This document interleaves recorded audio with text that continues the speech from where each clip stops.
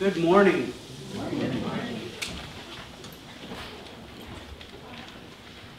Quick question for you. I've come over the course of time to realize that families speak in code a lot because you're around each other. My family tends to speak in movie quotes. But there are certain words that I grew up using that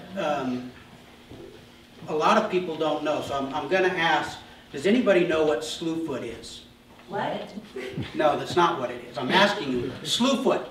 Slewfoot? Slewfoot. S-L-E-W, foot.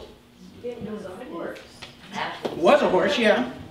It's also a devious kind of not very nice thing. Thaddeus, where did he go? Come here, Satch. Oh boy. Okay, turn around. Okay, a slewfoot is when you do something.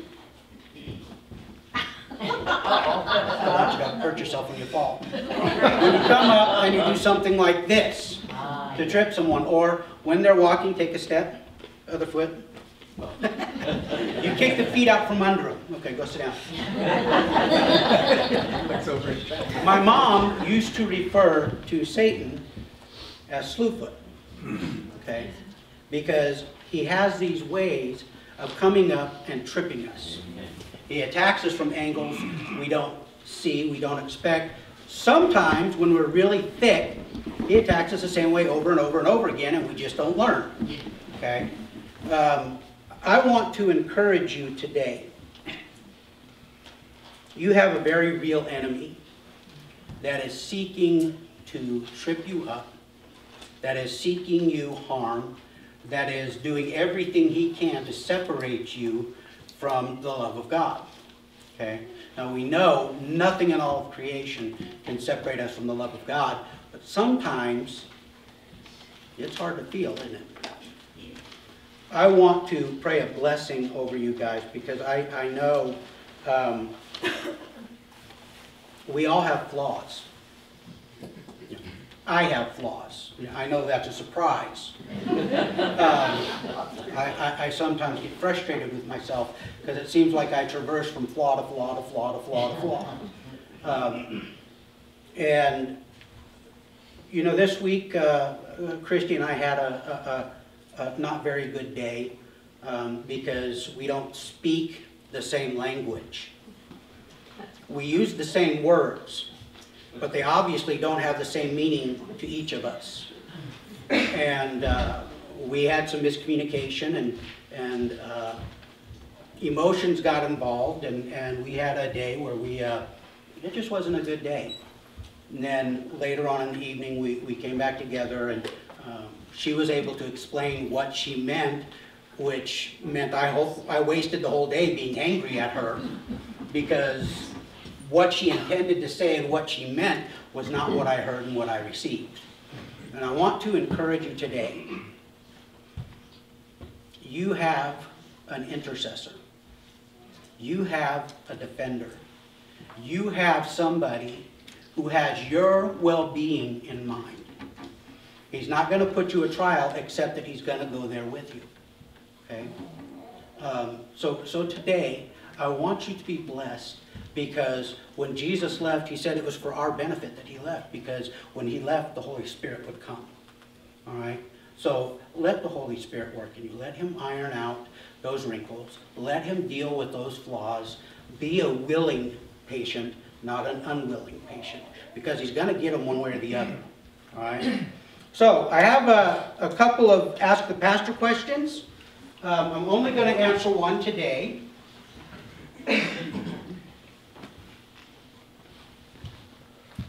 The person that wrote this obviously has never been to Brothers Meeting. The question is, what does turn the other cheek mean? Please give today's world examples. If you have your Bibles, open up to Matthew. We're going to put this in context.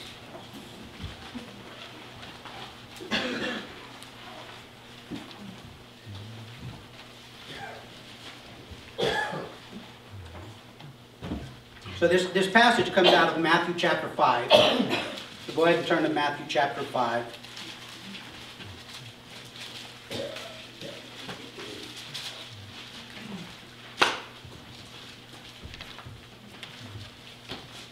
The particular verse, I'm going to read a little before and a little after so we understand it in context.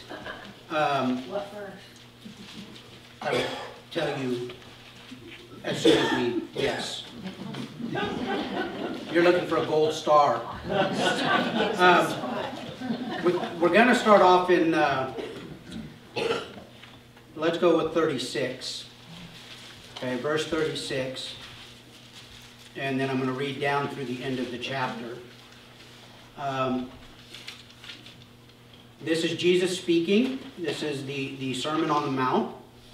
And he says, "And do not take an oath by your head, for you cannot make one hair white or black, or come back.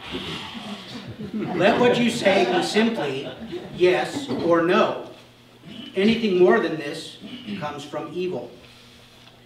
You have heard it said, an eye for an eye and a tooth for a tooth. But I say to you, do not resist the one who is evil. But if anyone slaps you on the right cheek, turn to him the other also. And if anyone should sue you and take your tunic, let him have your cloak as well. And if anyone forces you to go 1 mile, go with him 2 miles. Give to the one who begs from you, and do not refuse the one who would borrow from you. You have heard it said, you shall love your neighbor and hate your enemy. But I say to you, love your enemies and pray for those who persecute you, so that you may be the sons of your Father who is in heaven. For he makes his sun to rise on the evil and on the good, and sends rain on the just and the unjust. For if you love those who love you, what reward do you have? Do not even the tax collectors do the same? And if you greet only your brothers, what more are you doing than the others? Do not even the Gentiles do the same? You therefore must be perfect, as your heavenly Father is perfect. Now, I want to kind of explain a little bit about the Sermon on the Mount, because earlier in the passage,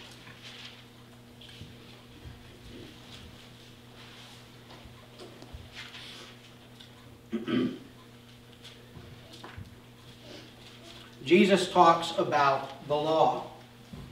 Okay? He's introed with the Beatitudes. And then he talks, I just want to read this passage so you understand what I'm going to say.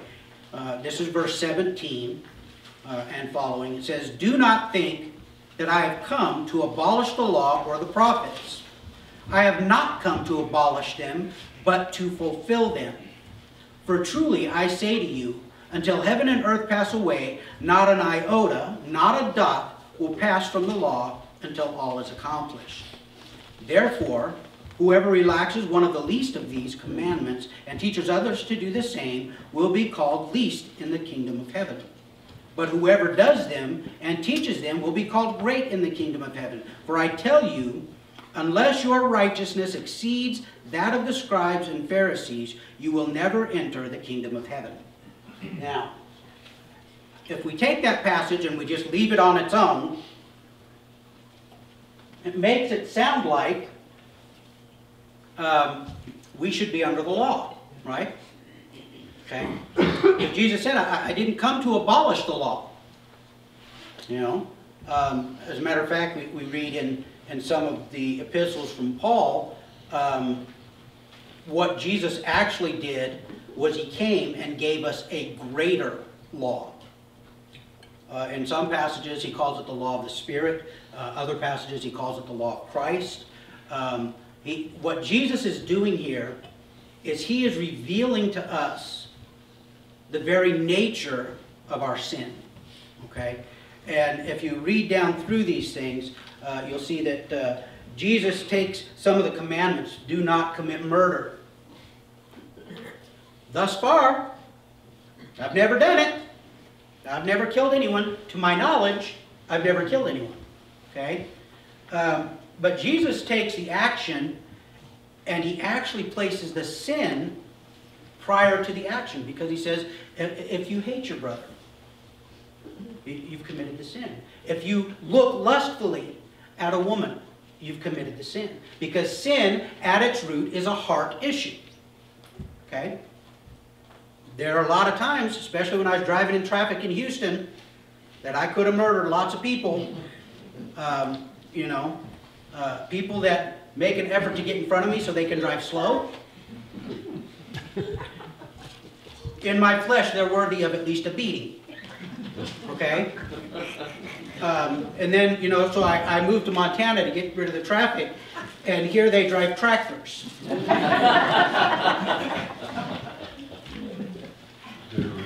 That's right. No, but see, the thing is that Christ is revealing to us something higher, something greater than what we had up to this point. He's revealing to us that it's not whether or not you commit the action that separates you from God. It's what you are thinking, what is inside of you, what you're doing with things. Okay? And so he goes down and he talks about these different sins, and he reclassifies sin. He takes it from action and he elevates it to thinking. To that place in our soul where we dwell, those things that we ponder on. Okay? And then he comes down and he talks about divorce, and he talks about oaths. That's where we picked up a little bit later. And then he comes down to, does anybody have a subtitle right above verse 38? What's that? Go the second mile. Does anybody else have it? Love your enemy. Retaliation, love your enemy. Yeah. An eye for an eye.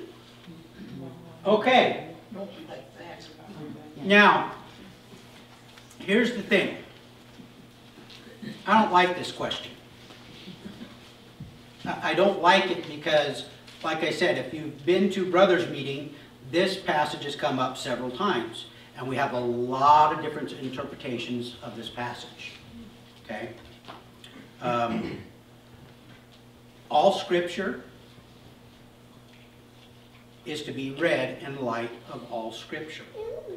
You don't just take a passage and build your theology off of a passage. You look at it in light of all of Scripture. When you look at it in light of all Scripture, everything flows. And when things don't flow, you got to go back and try and figure out where you messed up. Because it's not the word that messed up. Okay? The literal translation, and I don't have the Greek word, I apologize. I got antihistamine stuck in my head because it's something to the effect, it's something like antihistamine. If you look down in verse 39, do not resist the one who is evil. That word, that translation is almost as close to the original as you can get it. Okay, don't resist him. Now, here's the dilemma. If we take this right here, it's very easy to preach pacifism. Okay? And I believe in a very great measure we are to be pacifists. Okay? But the dilemma is there are other passages that talk about defending the weak, defending the fatherless, protecting the widows. It talks about something that would require an action on our part. Okay? Now, I personally struggle with this passage. I do. I grew up in a very physical family. We loved each other hard. We hit each other harder. Things were resolved very quickly. With 4 boys in the house, they could resolve explosively, but it was typically done quickly. I struggle with the idea that if somebody were to come after my family, my wife, my children, my grandchildren, there's an ugly part of me that still goes back to that pre-Christ era where I could hurt somebody fairly easily. Now, I struggle with this because I can't find a reason to go beyond defense, okay? Somebody breaks into my house and they're threatening my wife and my children or my grandchildren. I will preach the word as I'm shooting. But I struggle with it because I'm not sure that allows me that, okay? What I know this forbids is to retaliate against someone. It doesn't say anything about defending yourself. But it does say, don't get them back. Okay? What does that look like in today's world? Well, remember the guy and all of his cousins that cut me off in Houston? I'm not allowed to zip around them and get in front of them and slow down. Okay? I'm not allowed to, the guy cuts me off and gives me the one finger salute. I'm not supposed to retaliate with the one finger salute times 2. I'm not supposed to be at that point where I drive up and they're talking on their phone and they got one hand on the phone and the other hand on their makeup, and I'm not supposed to pull up next to them and say what I would like to say. I don't retaliate. Now, he gives us some very specific examples here. Okay? The first one is our person. And he says, if anyone slapped you on the right cheek, turn to him the other also. As near as I can tell, we only have 2 cheeks. So, you get me once, you get me twice, but I'm not allowed to retaliate. This is our physical person. This is our being. Okay? It's kind of like the castle law, defend your ground, stand your ground. If somebody comes into your house and threatens your family, you can shoot them. But if they exit your house and run away, you can't chase them down the road and shoot them. Okay?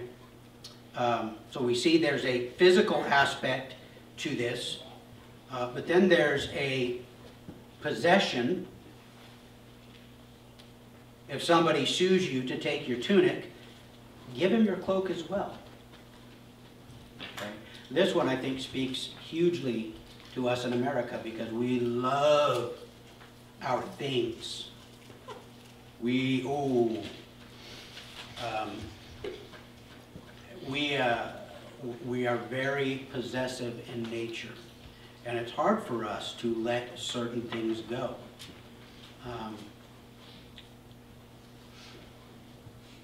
As a believer, I don't believe our possessions should ever influence us. Okay?